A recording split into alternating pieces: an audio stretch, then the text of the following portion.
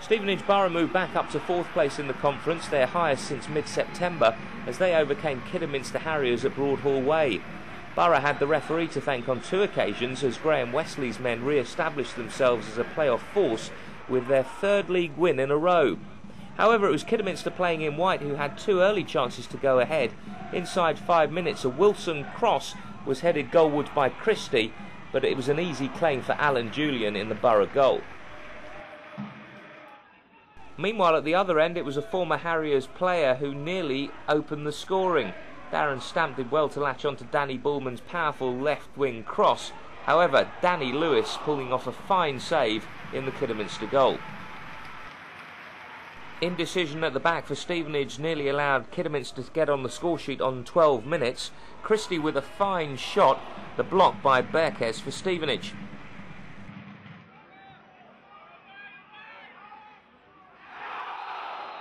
On 22 minutes we did have the opening goal via the penalty spot. The guilty party was Wayne Hatswell, who handled inside the kiddie penalty area. He was finally given a yellow card for abusing the referee rather than for the initial handball. He was lucky to stay on the pitch. Anyway, a finely taken penalty by man of the match Darren Stamp made it Stevenage 1, Kidderminster Harriers 0.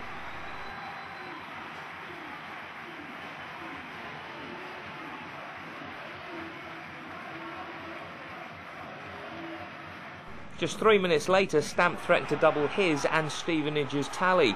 He was onside, but Daniel Lewis stood up well in the Kidderminster goal to deny him that second goal. From the resulting corner, Stevenage were to bag a second. A delightful ball floated in by Bullman, and Barry Laker was there to bury it in the back of the net. Stevenage 2, Kidderminster 0.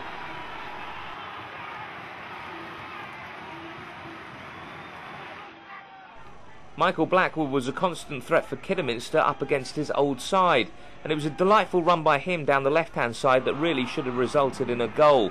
He'd done all the hard work, there was no one in the middle to tuck it in. Into the second half, and Barry Laker turned from hero to villain. On 65 minutes, an innocent enough back pass from him, but he hadn't seen the run of Christie, whose own header beat Julian to make it 2-1.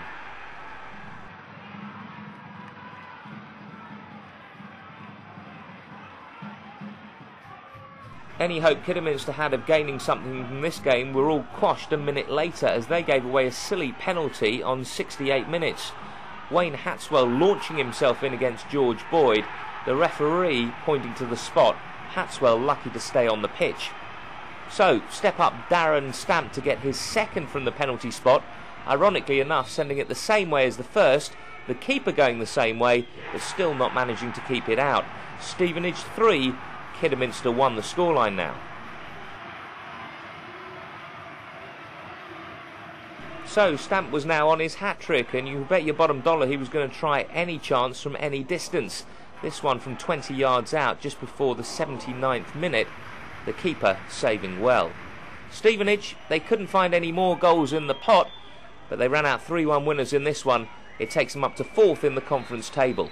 At the final whistle then at Broadhall Way, Stevenage Borough 3, Kidderminster Harriers 1.